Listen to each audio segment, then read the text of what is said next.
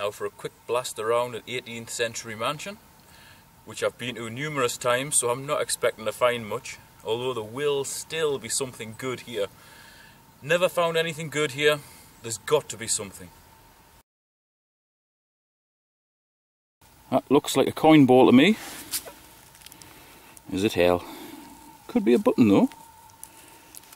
Is it hell? It's a big nut with an R on it.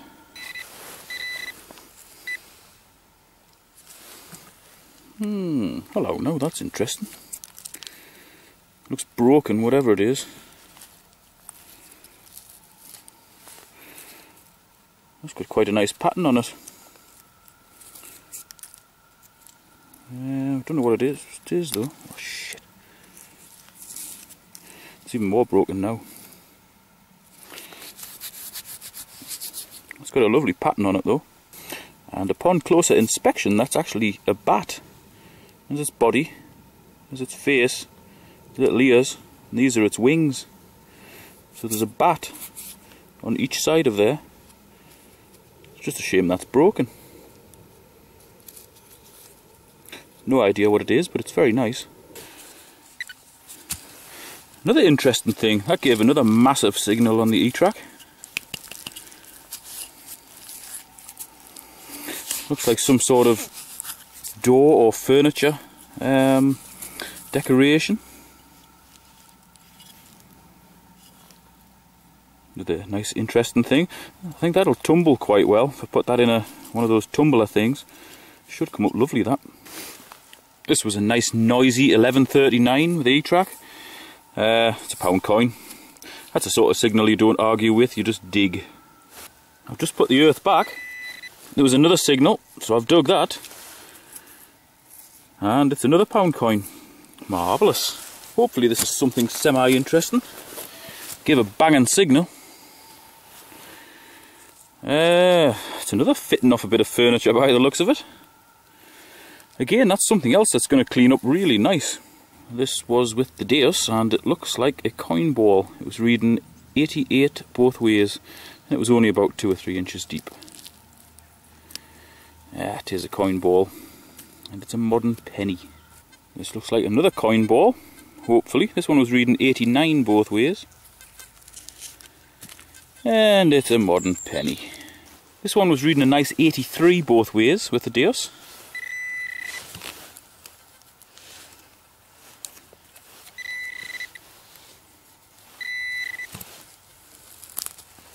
It's a bottle top. This one was reading 64 on the deus, and it's a little musket ball.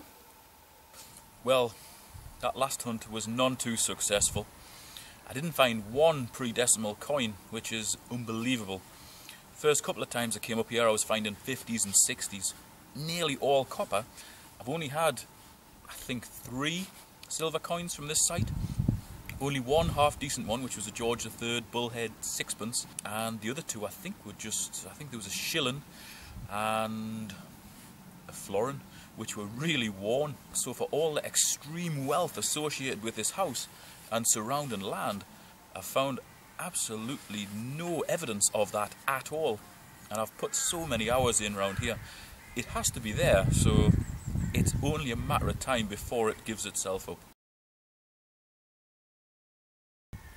Now today I'm going to be on with the etrac and deus. I'm going to start with the etrac because I'm going back to the place where I found some like drawer fittings and various coppery, nice ornate things. There's got to be something there. They were pretty deep, so I want to go deep and I want to cover as much land as possible. If I find any tricky bits with a lot of contamination, I'm going to go with the deus. It's much better at picking out signals from trashy areas. So I've got both detectors, no excuse for not finding something decent. Well, got all my gear on now, lovely and warm. Just got a new pair of trousers. These are Falraven trousers. Absolutely beautiful. Means me bones aren't going to get creaky. 18-inch SEF coil on the etrac. It goes really deep. And here, where there's a lot of mole activity, the stuff ends up getting really, really low down and need to get deep. Now because of the weight of this thing, and it is heavy, I've got a harness here and a bungee cord that attaches onto here, and it just takes all the weight off. Well, it takes some of the weight off. It takes enough of the weight off for me to do this for 3 or 4 hours without getting tired. Plus, if I drop it, I was going to say it won't break it, but that felt pretty heavy. It doesn't drop as heavily as it normally would. It's pretty good because you can just chuck it away, get it back, and you're straight into action. It's reading 838. Hey, pre-decimal, 1931. So that's George V. It's in reasonable condition.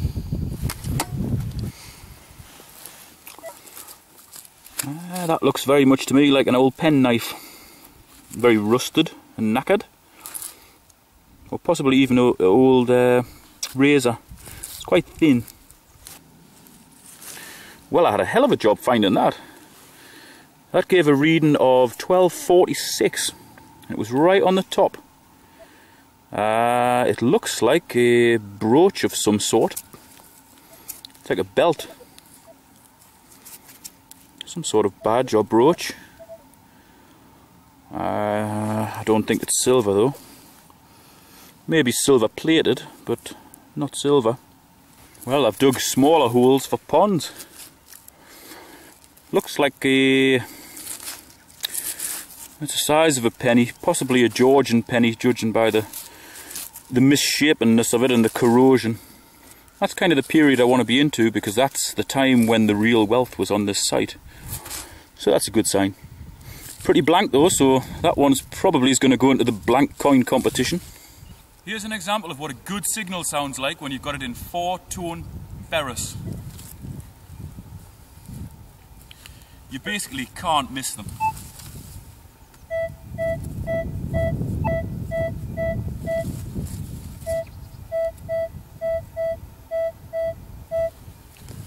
That's reading 1535, so that's pretty much in the wheelhouse of where possibly silver would sit, and also half pennies. So I'm going to give this one a dig whilst it's recording.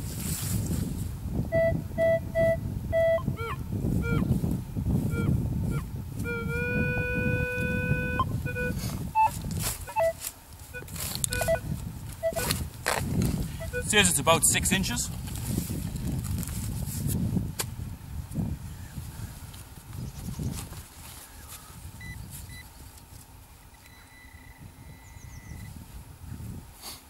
And we've got a lump of lead. Still gave a cracking signal, so you've got to dig it.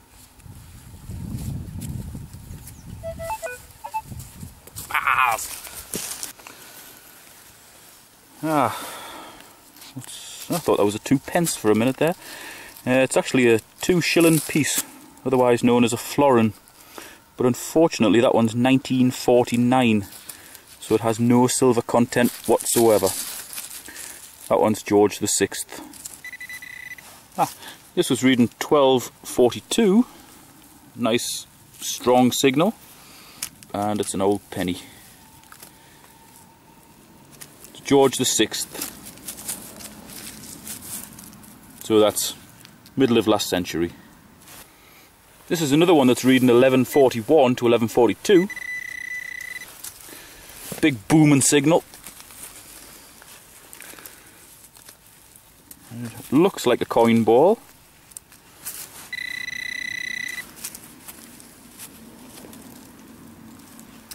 Yep, that's another half penny. No, tell a lie. Another penny. 19 what?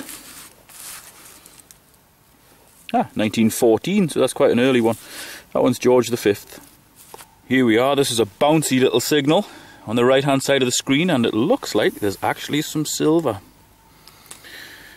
There is indeed. Whoa, look at the imprint on that. That's for everybody who thinks, oh, they're faking these videos. You can't fake that. That's a perfect imprint. There you go, 1943 sixpence. 50% silver and in excellent condition. Right, I had the sixpence from just over here.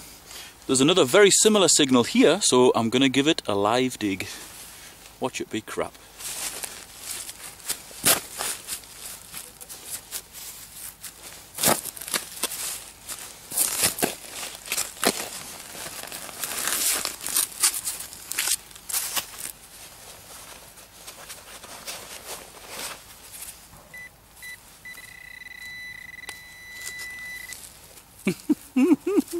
Yes! Well, no. It's a lump of lead. I told you it would be crap. Whenever I do a live dig, it comes out crap. God damn it. This one was reading 1444 and it looks like another coin ball. At least I hope it's a coin ball. I've had a lot of lead here. Ah, it is a coin. And it's a 1 pence. This is a mega contaminated part of the site, so I'm only picking out the big signals really. I think I'm probably going to have to switch to the deus if I get time. That's another 2 shilling piece, Elizabeth II. On a bit of a tricky angle, that fella. Wasn't very deep though, so it still gave a booming signal. That's another old penny. That one is, oh, what is it?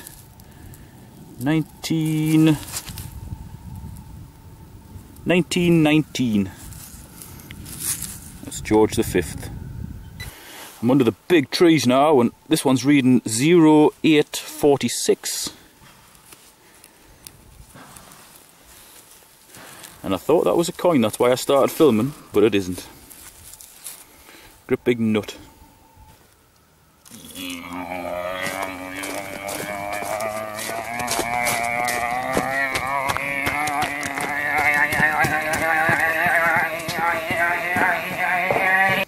This was another awful sort of bouncy signal, and it's another sixpence. There you go, another imprint there. Again, it's George VI, and that one's 1944, in excellent condition. This is a good area for the deus, I would imagine, because the etrac's really struggling. There's a hell of a lot of trashy signals. I'm definitely going to revisit this with the deus. Word up, my diggers. That's it. 2.5 hour hunt. Managed to find 2 silver coins and a possible silver brooch. I think it's just silver plated though. Wasn't too bad. I actually managed to find some pre-decimal coins this time, which is more than I managed the last time I was here. I didn't get to use the deus on this second visit because I was just too far away from the van to warrant coming back swapping over. But I did identify a couple of spots which are very contaminated, one of which was where I found one of the silver coins. It'll be excellent for a detector with a small coil, so I'm definitely going to go back there with the deus. Of course I could just switch to the small coil on the etrac, but I don't like farting about swapping coils. Might as well use a different detector. Now before I go, I just want to answer a question that I get more than any other, and that is, how do you find sites and how do you get so much different land to go detecting on? Well, I'm quite lucky because I went to school with a lot of landowners' sons. I've done a lot of work out in the country, so I've got more land than I can possibly go on. It's not particularly good land, but you know, I could go on a different field every day and it would take me years. But what do you do if you haven't got that sort of land on hand? Well, you can join a club. Most clubs still accept new members. Some have open digs as well, so have a look out for that on forums. You could always go and knock on farmers' doors, but if you see people out detecting on that land and then you go and knock on that farmer's door, the people who've already got that land to detect on are going to be none too happy. You're going to kind of be known as a claim jumper. I don't go knocking on farmers' doors either because I don't like that. I never did that when I used to do a lot of shooting, and I don't do it when I'm detecting. You can do that, but you have to be prepared for a lot of no's. I used to get a lot of no's when I was out shooting. You'd ask on the next farm over, and if they didn't really know you, they would just say no. Once you've done quite a bit of detecting on a certain piece of land, the chances are you've met the adjacent landowner in passing, you can then pop the question, is it okay if I go on your land? Generally then, they'll say yes.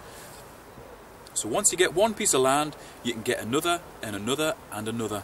Best thing I ever did, a few years ago, I found a big gold ring for somebody.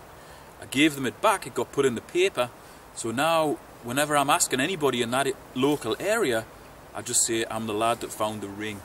It definitely pays to be honest. Really the only way you're going to lose your permission or get kicked out of a club is if you're a total knob jockey. If you're not honest. Because people don't like dishonesty. And word soon gets round if you aren't honest.